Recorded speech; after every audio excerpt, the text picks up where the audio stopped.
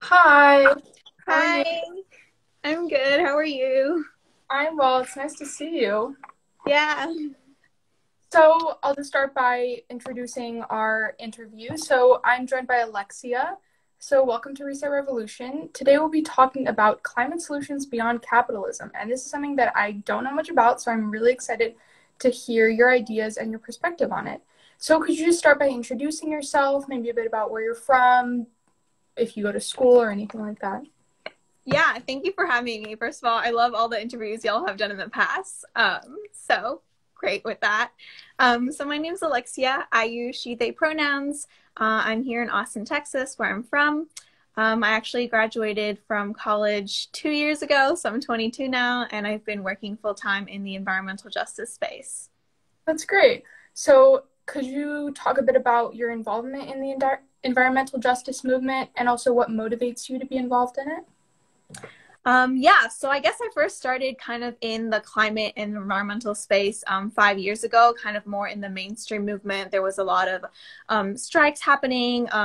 Since high school, been involved with like the sustainability clubs, and I was involved in kind of policy and the legal aspect of the space, but actually encountered a lot of problems with the space. I think just like a lot of racism was happening, a lot of sexism because in the US and in other parts of the world as well, the environmental movement is still very predominantly white.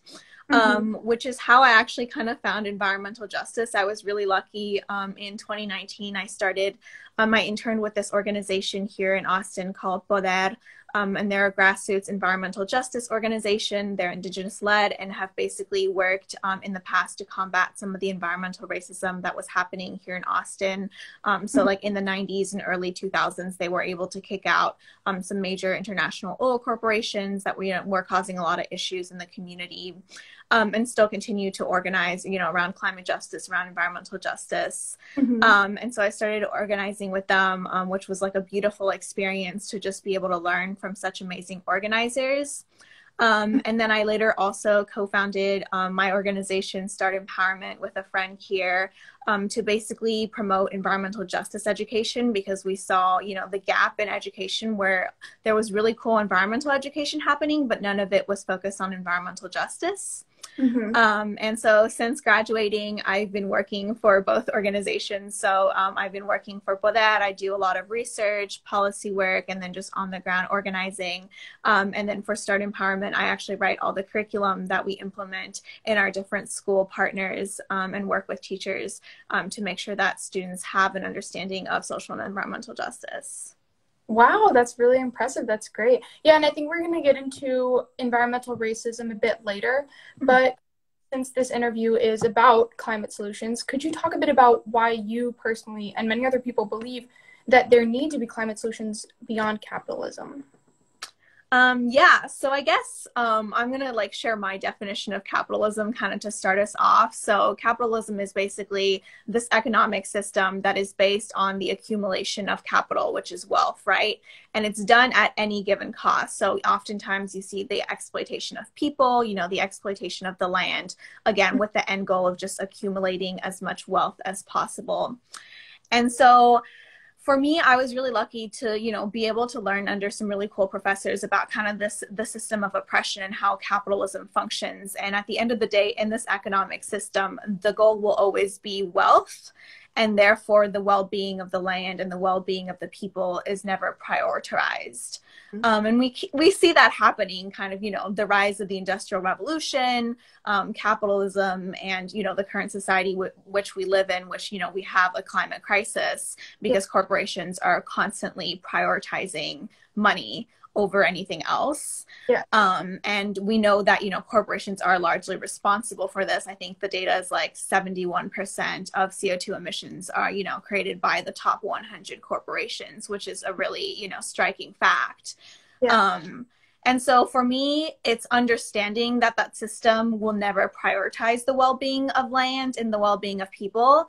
And then looking beyond that system and looking at some indigenous practices and different traditional practices from like countries all over the world and how they have been able to, sustain themselves and live with the land for thousands of years in a way that, is not leading us down the path of like this climate crisis. And Yeah. so that's why I really truly believe that, in order to have a climate solution, we have to shift away from capitalism. We have to shift away from prioritizing the wealth of, a very few people that are, extremely wealthy. And we have to prioritize the well-being of the planet and the well-being of the people. And we have to reshape our entire relationship to the land Mhm. and to other people and to community. And do you see that as being a viable solution in countries like the US that are so deeply capitalistic? I mean, I don't think it's going to be easy to get there, but I don't think there is another solution. I think if we don't drastically change the system, we're just continuously heading down the path of worsening climate crisis, which is what we have, seen since the onset of the climate crisis. There's been so many conferences, countries have come together. We recently had COP26, and Mm-hmm. it's a lot of talk and it's no action because again, the corporations are still constantly trying to build wealth. And we see new pipelines being built, new fossil fuel corporations, new plants being built. And so, yeah, I don't think it's going to be easy to get to that alternative, but I don't think there's another solution. I think we're Yeah. either going to, head down continuously worse climate crisis, or we have to create systemic change. Yeah, I completely agree. And you've sort of already explained this, but I was going to ask you what this alternative looks like. So you've already sort of covered this, but what particular steps do you think countries can take to change their system? Yeah. So I guess when it comes to alternative to capitalism, I think that's, a very big topic. And a lot of times people have a lot of different opinions as to what that looks like. And I personally don't think there is one correct solution. I think that it's going to have to come from different local systems, right? What might be a good fit here in Texas might not be a good fit in another country or even in another state. And so I do really think it has to come from the grassroots and it has to come from the community. And it can't just be like, someone comes in and is like, we're going to make this change tomorrow. So I really think it has to come from the ground up. It has to come from communities figuring out sustainable systems that work for them. And I think if you look back at history, again, at some like a lot of indigenous practices, there are very hyper local systems Mhm. that work very well for the community that are also sustainable, that are not, based on the principles of capitalism. And another example that I want to actually bring in is called La Via Campesina, and it's an international peasants, farmer, basically movement. And a lot of what they do is like reclaim basically food, like try to create food sovereignty by reclaiming the rights to land, to farming, and instead of this corporate agriculture system we're in, where people produce this one crop to sell it, they're basically encouraging people to build farms and farm for their own community, and having that hyper local system where the workers are in control of the production and all of that. And I think it's been a really inspiring movement. And obviously our food system is a huge part of the climate crisis because of how much CO2 it emits. And so I think it has to be shift like that really to the local community and really come from the ground up, and figuring out what these alternatives look like. And I think it has to be both like a mindset shift in terms of like how we operate and what we prioritize, and then seeing those changes in practice in terms of like who owns the means to production, who is benefiting, who is making the profit, who has access to the resources and the wealth and all of that. Yeah, and I think that that change being centered around local communities, I think it's really crucial, but it's also very difficult because of rapid globalization and because of how interconnected these large organizations. Yeah. So on a more personal note, what are your fears and what are your hopes for the future of the planet? Yeah, I mean, I think it really depends on the day. I think especially, so I guess my personal organizing theory is to both work within the existing system, like use the tools that you have available, and that's why I do work in like policy and the legal realm. But then also organize outside of the system, so really build community power, mutual aid networks, and all of that. So I do engage in both of it, and I think it can be very frustrating. I know currently here in Austin, we're dealing with a lot of issues from aggregate mining operations, and the TCEQ, which is the Texas agency that's supposed to regulate industry, is not doing a good job in any shape, way, or form. And so we're actually trying to get rid of, strip their power and get the EPA Region 6 to step in. But I think just like on a local level, like a lot of work that is being done, like you see a lot of opposition, I think, especially in Texas, compared to some other states. And I think that's really frustrating. I definitely have days where I don't necessarily like am that hopeful for the future just because of where we are right now. But I think at the end of the day, like, hope is a practice, and it's something I try to like incorporate in my life.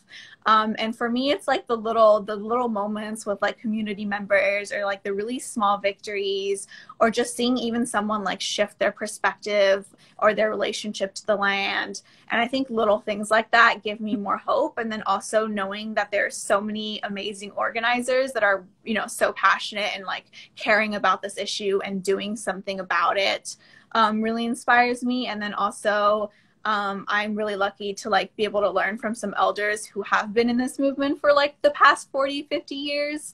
And so it's really inspiring to see them, you know, continue to do this work despite all the challenges and the strength that they carry. And I think that also inspires me to make sure that I continue to practice hope and like keep going and fighting, you know, for the people and for the planet. Wow, that's a really interesting answer. Yeah, I think for a lot of people, including for me, it's really difficult to stay hopeful when there's just, especially in the mainstream media and the news, there's so much negativity being thrown at you. So I think it's great that you look at hope as something to practice continuously. Yeah. Mm-hmm. Something that you talked about at the beginning of our interview, environmental racism. Could you elaborate on that and just explain why certain groups of people, ethnic, racial groups, are affected more by the climate crisis than others? Yeah, so I'm going to first talk about it in the US because that's kind of the context that I know. So I guess in the United States, I think especially in the 60s, there was a lot of research and studies that came out to really show that basically polluting industries were placed next to communities of color, and that the number one determinant of how much pollution you were going to be exposed to was actually race. And so in the United States, there's kind of like a history, obviously, of like extreme racism and like redlining, which is how the zoning in basically cities and states were created, where, you know, communities of color, especially Black communities, were put in these like redlined area that, you know, were considered bad by the government. And then the polluting industries were placed next to those communities and, you know, face, you know, all the health issues that comes with living next to those industries. So like extremely high cancer rate, respiratory issues, and a lot of people dying from, you know, from this extreme pollution. And we still continue to see that, you know, today, in the way which industry is located in the United States, which is kind of how the entire environmental justice movement came to be, was, you know, a bunch of organizers of color that, you know, realized that the mainstream environmental community at the time didn't necessarily care that they were living next to these industries that were, you know, that they were really suffering the health consequences of living next to them. And so they kind of came together to write the environmental justice principles and kind of found this movement in the US to address environmental racism and to try to relocate those industries, and then also, you know, have bigger climate justice goals.